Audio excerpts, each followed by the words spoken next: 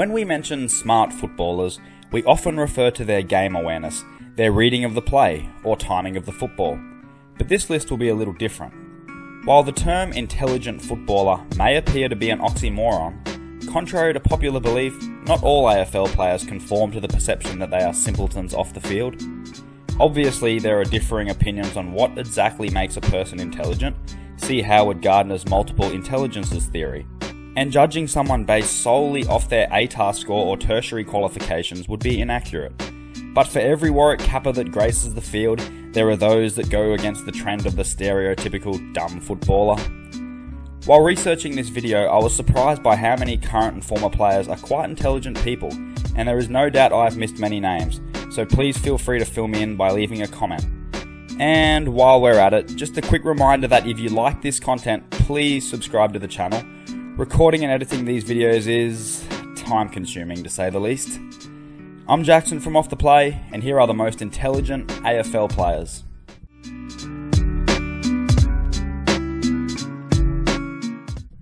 Starting first with former Brisbane Lions player Justin Clark, a man who was forced to retire from the AFL at just 22 due to serious concussion issues. Judging by his future outside of the game, I'd say he made the right decision. Clark is one smart cookie, having recorded an ATAR score of 99.95. You literally cannot score higher than that. Throw on top the fact that he studied aeronautical engineering and earned his pilot's license while still in school.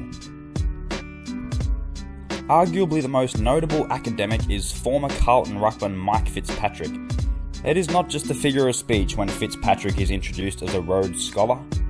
Shortly after transferring to Carlton in 1975, Fitzpatrick was offered a prestigious Rhodes Scholarship to study politics, philosophy and economics at Oxford University in London.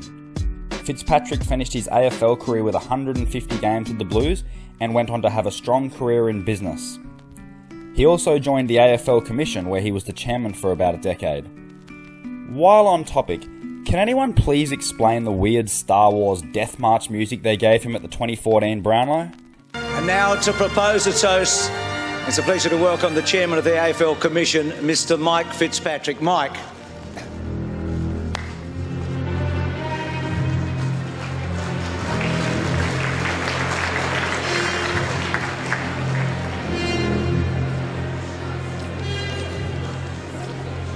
That was bizarre.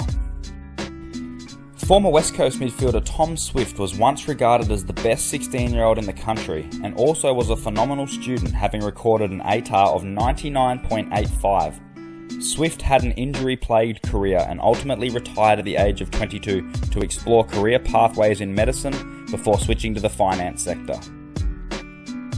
Ex-Adelaide Crows best and fairest Matthew Liptak, or should I say Dr. Liptak, enjoyed a serviceable career which included over 100 games and a club best and fairest award. Liptak struggled with injuries in his mid to late 20s and ultimately thought, "Why am I doing this for?" and decided to become an orthopaedic surgeon. To win an AFL BNF while studying medicine at the same time seems absolutely crazy to me. Former Fremantle and North Melbourne star Peter Bell was one of many AFL players who successfully graduated from a law degree, as was Nick Holland, Richard Loveridge, Stephen Jurica, Tom Ledger, Chris Dawes, and about 15 others that I've probably missed. Morty Bromberg, who played a handful of seasons with St Kilda in the early 1980s, eventually became a judge.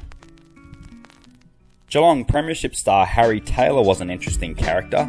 He is an avid military buff, a student of history, and made the decision not to nominate for the draft as an 18-year-old in order to concentrate on his university studies as a physiotherapist. Western Bulldogs' former ruck combination of Will Minson and Ben Hudson was perhaps the most intelligent ruck duo of all time. Minson speaks fluent German and studied civil engineering, while Hudson is a qualified physiotherapist. Man, somebody should have told this to Rocket Eade. Get Minson off! He's coming off. Get him back off. Get him off. Get him off. Get Minson off! Rocket, we can't hear. To add to that, another young ruckman who was on their list at the time, Ace Cordy, was studying medicine. Reliable Essendon player Sean Wellman retired early and worked as a podiatrist for a while before moving into mortgage broking. John Worsfold graduated from Curtin University in Perth and worked as a pharmacist for a period of time. Andy Mackay from Carlton and ex-ruckman Matthew Clark were qualified vets, while Nick Duigan holds a master's degree in psychology. Stephen Martin scored an amazing 99.75 to finish in the top 40 Victorian students for his year, and not only did Luke Ball and Chris Judd have a PhD in football smarts, they were both high achievers in the classroom. Ball scored a 98.8 ATAR while attending Xavier College, while Judd scored 96.2 at Caulfield Grammar. Other footballers who were linked to high tertiary entrance scores were John Giles, Matt DeBoer, Ty Vickery, Brandon Jack, Charlie Gardner, Daniel Jackson, Easton Wood, and again, probably a whole bunch of others that I've missed out on. Let me know in the comments. More recently, the King brothers were the ultimate package of being highly touted up-and-coming sportsmen who were star pupils. Max King recorded an ATAR of 97.8, while his brother Ben scored 96.3. On the other end of the spectrum, a special mention must go to Chris Tarrant. Now this may just be folklore, but it's a great story that I have to share. He was booked in for a 3-hour exam at his school, but after the 15 minutes reading time had elapsed, he simply wrote on the top of his sheet, "Go Pies," and walked out. And that's our list. If you enjoyed it, please give the video a like and subscribe to the channel, it would be a great help. Thanks for watching.